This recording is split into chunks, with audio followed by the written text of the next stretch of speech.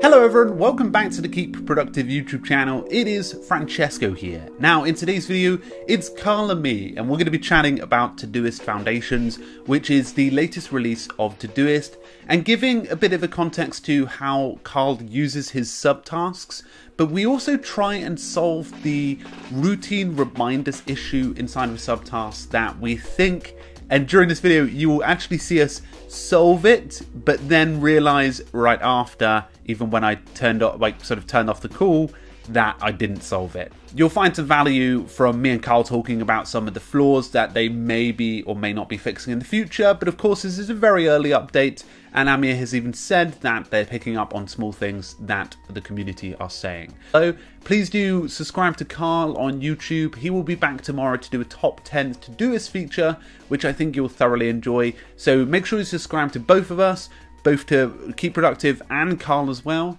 before that video, because you'll get all of that lovely content. So guys, I'll see you in a moment for a chat with me and Carl.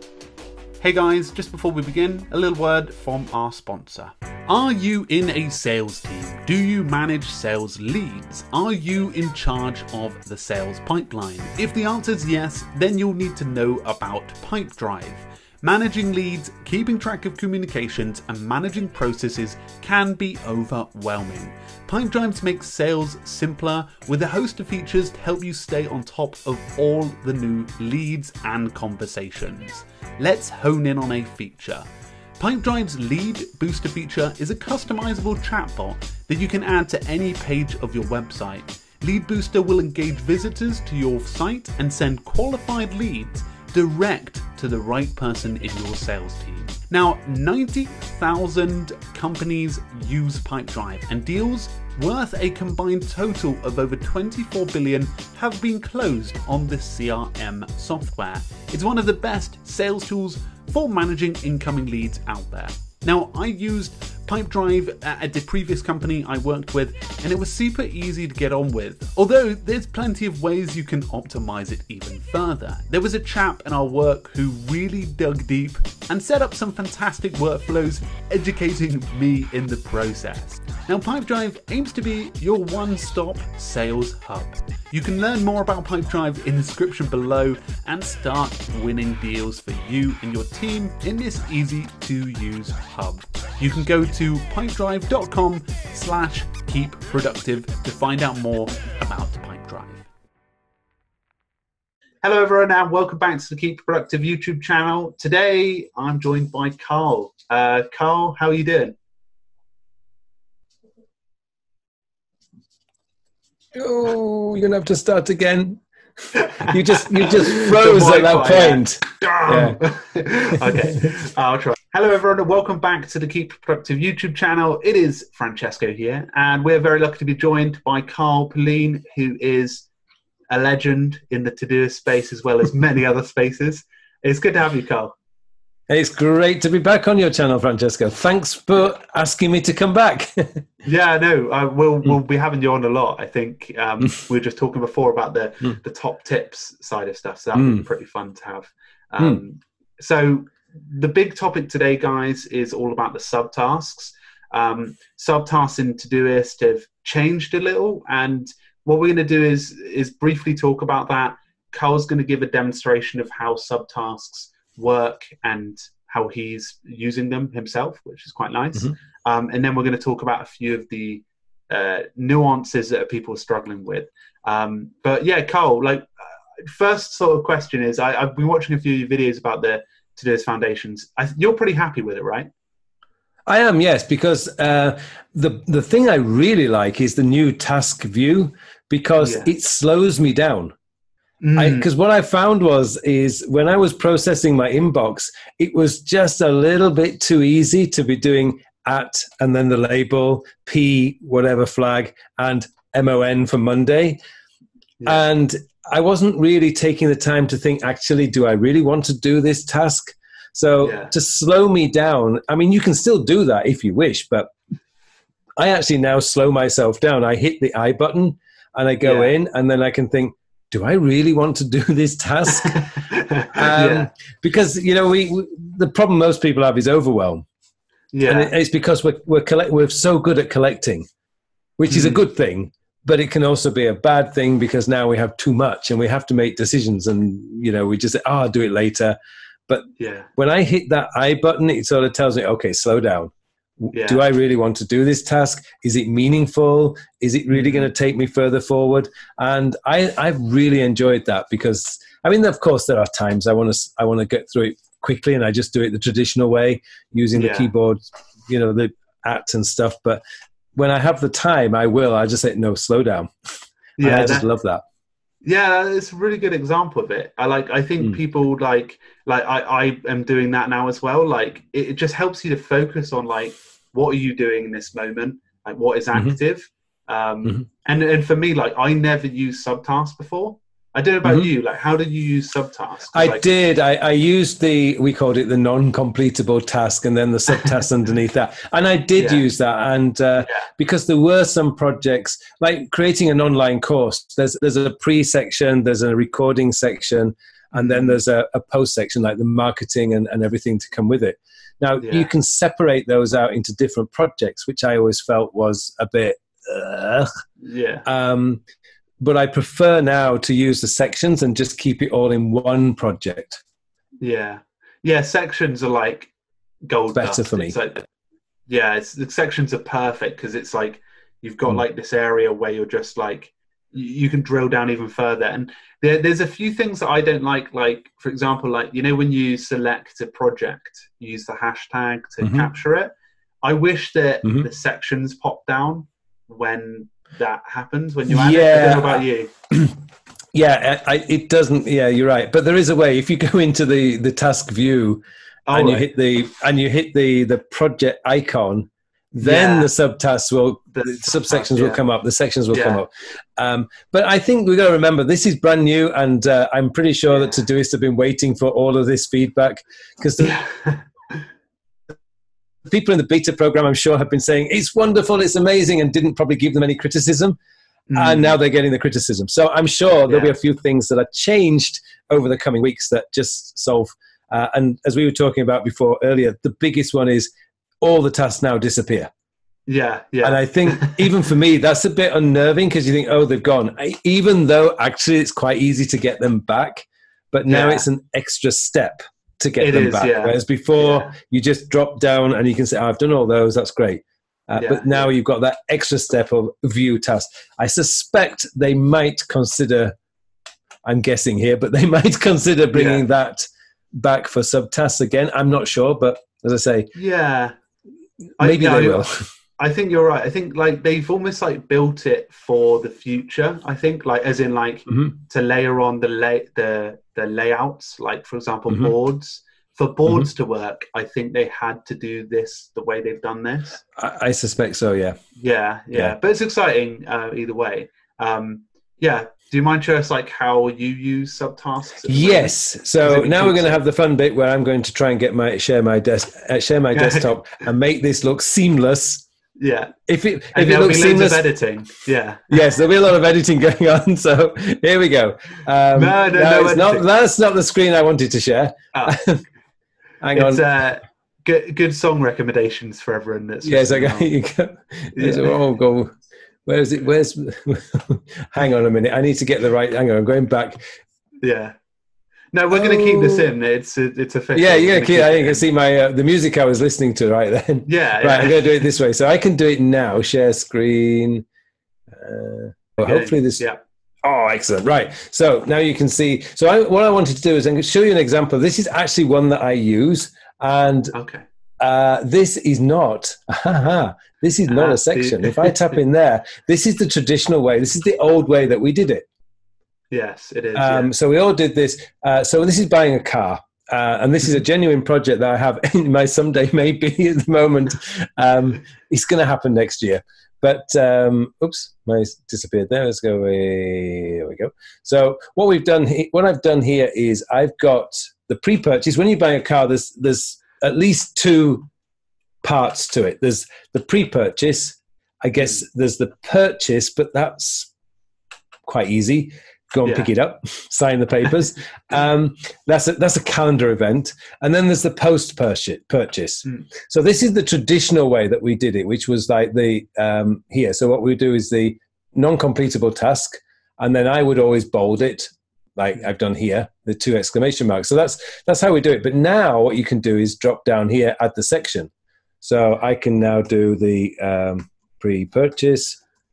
And this is, by the way, for those of you with the old style, the previous way of doing it, what you can now do is just drag these just down. It's very simple. Oops. Just drag them down under the section. And I'm doing this all wrong now because it's all going out of sync. Drag that back. It's the pressure of being on. Yeah. Oh no, it's gone to wrong. I know that's something. Another problem I found is I'll sort this out later. But that's another problem. You drag there, and suddenly, as you're trying to drag it out, round into another project, and I don't. That's not necessarily what I want to do. So I have to come up here. It's a lot more sensitive with the subtasks. I've noticed, like if you accidentally drop it down below one, it'll just like hook on. But I guess that will be fixed. It's just it is. I mean, they've got these things will get fixed. But what you've seen now, this is a really good example. And now I can actually show you the difference. So as you can see, if I go into the post purchase, which is the traditional way, it's considered a task. So I've got the task thing over here. I don't know if we'll move that one over there now. So this is showing up as a task. As a section, there's no task. There's none of that additional stuff, but the 3 dots. Which is, I can add a task to it, I can edit the section, which basically means I can change the title, move section, and so on. So, but it's very different from this way. Yeah. Now, the beauty is, if I'm going to try and remember how to do this. So let's just give a test task. This is something that I found now is, so I've got that in there. And if I... subsection to the project, and I've got to find it. You see all my real projects here. There we go there. And now, if you notice, it comes up here, sections. Yes, yeah. They appear. So I can now go pre-purchase, and that's now added to my pre-purchase, and cross out there. And you can see the test task is now added to the pre-purchase section. So you can do it. But you have to go into the actual task view to do that. Yeah. It is a shame though that there isn't a way to, for every old method that you've done, like what you had before, the pre-purchase, it automatically changed to a section header. I know, because that I can imagine nice, but so many people have like done it, and they've had to like triage or administrate their Todoist. Yeah, I mean, some of the other things, the ones that like my active projects and areas of focus, I've actually gone through and done that, and it took me an hour or 2 to do it. But this was in my someday maybe, so I wasn't touching it at the moment. But this is a good example of how you can actually switch them over from the traditional point of view to a section. And the same you can do like the post purchase. I can now add the section here, and you can move these around just like, I can now move that up there. Yeah. No, I can't. Actually, I know something else I noticed. It's not so easy to do that. So if I drag that, it won't go. If you look at that, you know what? I'm going to change the title of this video to like flaws of Todoist foundations. I know I shouldn't because I wouldn't really. I certainly wouldn't criticize it. I've got used to it. These are all like things, like we're both really active users. These are like really small pain points at the moment that we know they're going to fix. So we're not, and to be honest, this is just a slight adjustment in the way that you're using it. But I really like the sections, particularly for something like this, like buying a car, because you've got you've got different sections to it. And again, you could probably do the same with I suppose vacation is not so much, so there's not that many sections in that, but a lot of the bigger projects, as I say, online course is a great example, because you've got the planning stage, you've got the recording stage, and you've got the marketing stage, and there's 3 sections to that. And each one has a set time period. Like for me, planning takes about 3 to 4 weeks.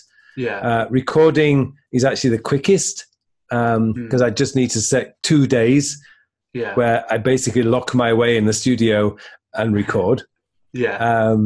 And then the marketing, again, it's like 3 to 4 weeks of marketing. So that's a great example of where you would use sections. Yeah. So any project that you're working on that has a beginning, a middle, and an end that's clearly defined, sections are brilliant. Yeah, that's it. One of the things, Carl, that has come up in like a common question from people in the comments is the way that I was explaining before, the way that you can set something up like a morning routine. So maybe if I show you the way that it could be. Oh wait, I need access to sharing. I think you can share, can't you? I can't. It says I need to screen share or something like that. I think it's the same. Hang on. I've got access to recording. No, it doesn't give me that option. You should down at the bottom of your screen. It should say share.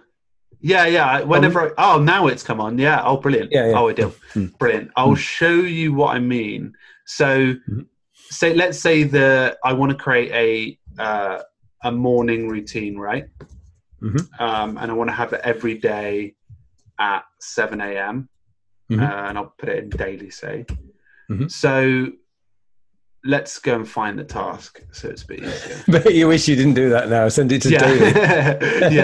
And then, so if I'm like, okay, do the meditate, read book, and journal, right? So let's say I tick one of these off because I'm actually doing it in the morning. Obviously, it disappears, right? But then I tick off the parent task, and it's still not there. So I think people are like, are not annoyed, but like just want there to be a way to. Yeah, and that's something that was a little bit disconcerting for me when I first started playing around with this new version of Todoist. And I actually now am quite used to doing this, but what I have to do is you go to the 3 dots at the task view. So the 3 dots next to, I think you right up at the top there, the task view. Oh, yeah. Yeah, and then show completed subtasks.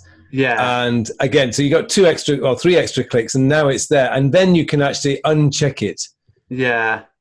That was the only way I found. It's like, yeah. The truth is, though, we had to do this before as well. You had to uncheck and check. It didn't reset every day if it was a subtask. So I've always had difficulty doing like a morning routine as subtasks anyway in Todoist. Yeah, simply because you had to either check it one day and then the next day you either unchecked everything and then, or just, you had to come up with your own way of dealing with it. Yeah. But I've always had a problem doing that kind of thing in Todoist. I came up with various different ways of doing it. One of them was to just put the tasks into the comments section. Okay, yeah. So I had like do morning routine. Yeah. And that meant that and if I needed to remember what I was doing in that morning routine, I could just go into the comments section and say, right, there's the task that I have to do. Yeah, see, that's probably a better way to fix it for now, isn't it? Is just putting it in the comment section and just, or like not even touching the subtasks and just keeping them there static. Yeah. It's just like you're not getting the checks. And if I mean, for me, karma's not a big deal for me, but I know some people like they want their karma points. But the truth is there isn't a great way of doing that. Is that, as you can see there with your morning routine, what it's doing is it's going to show, and see, I love that, isn't it? I have this problem with hang on a minute, get rid of my mail pops up onto my screen. It randomly pops up. It's a bug in the Apple system and they haven't fixed it. So anyway, going back to that morning routine, so whichever way you do it, what you would have to do, by the way, is if you wanted these to recur every day, is you've got your morning routine, you recur that. Yeah. Okay. And then meditate, read book and journal, you recur that every day. Okay. So then they would all come up and they would re-recur every day. So am I right in saying I'd have to take them out as subtasks to do that? No, they can stay as subtasks, but you'd have to they'd have to every day, 7 a.m. Yeah. Wait. And I would expect that they will come back the next day as subtasks. I hope they do. This is doing this blind, by the way. I'm doing this blind. I'm sorry, I haven't tested this, but this is just one area where I would have tested this. I am actually just calling this video like hacking Todoist foundations or something like this. Yes. So if you... I'll just change this one every day at 7 a.m. And then I'll go to it up here. So if we check off... So let's do meditation. Check those, it's coming up on Thursday. That's cool. There we go. You've hacked it, Carl. I've hacked it. That's it. That's how you do it. Wait, let's just double check. If I check the parent task off, I'll get on. Yeah. That will all come back the next day. There we go. That's the way I would, to be honest, that's the way I would logically think about it. So now you can check them off as they come through. Yeah, and say, for example, you see there, like, oh, that's going to be overdue. So you can actually see, say, for example, Friday, you're like, oh, I didn't read my book and meditate yesterday. You can be like, oh, that's just a naughty. Yeah. Oh, Carl, that is a gem. Hey, I think we just fixed it. Yeah, you did. Get on. There's going to be somebody at Todoist thinking, well, that's exactly how we thought about it. Yeah, we should. Yeah, why didn't they figure that one out before? Yeah, that's it. That's a video in itself. There, you have to do a little video for that one. Yeah, I'll change the title of the video again. I'll be like, it's gone from talking about subtasks to the flaws of foundations to fixing morning routines. Yes. We've just done it. We sorted that problem out. Yes, I love it. Oh, that's cool. Yeah. Well, I think that was the goal of the video, really. Yeah. I think we've done it. Yeah. But, bit of rambling to get there, but we got there in the end. We fixed a big problem. I think it was worth all the chatter. Carl, where can people find you after this feature? Oh, very, very easy. They can find me at my website, which is carlpullein.com. It's the easiest place. You can get to my YouTube, my podcast, my blog, and my life hack articles. They're all there, and my online courses. So very, very easy. Just carlpullein.com. Yes. And guys, Carl's going to be coming back to do the podcast and top tips for using Todoist. So it's going to be sick. And we're gonna plan a coffee catch up in January probably, or hopefully December, but let's see. Hopefully December, yes. If I can make my way up to Scunthorpe, the furthest I've driven, Carl, is Exeter. It's well worth it. Oh, really? Yeah. So it's only an hour, right? So I don't think my driving skills are up to the. Well, I'll be flying into Manchester and driving across to the other side of the country. So, oh bloody hell! So you're going from south. You'd be going from south to north. I'm going from east to west. West to east. Yeah. We'll work it out. We can work it out. Yeah. Yeah. All right, Cole. Yeah. I'll catch you soon. Yeah. Yep. Indeed. Great talking to you, Francesco. Hey guys, this is Francesco. I am currently editing this, and it was really sad because right after the feature, when I shut everything down with Carl, I realized that the weekly routine thing that we created, the morning routine, didn't actually work, because every time you added a task below and you set that to every day, at the same time, say, it would just recreate the tasks inside of your today, filling that up, and obviously whenever it's set, which is a bit of a pain. So I definitely want to see something in the future with Todoist that allows you to set some sort of morning routine or recurring reminders. I guess it would be a little bit complicated to do because of the subtasks and the way that they work. But guys, I really hope you enjoyed the chat that me and Carl had. I hope you learned some stuff from how Carl approaches his subtasks and task view, and maybe just our conversation about foundations. Carl will be back tomorrow to dive into the Todoist side of stuff, but I really hope you enjoy this feature. Please do leave a like if you enjoyed it. Make sure you follow Carl, and I'll talk to you guys super duper soon. Cheers, everyone.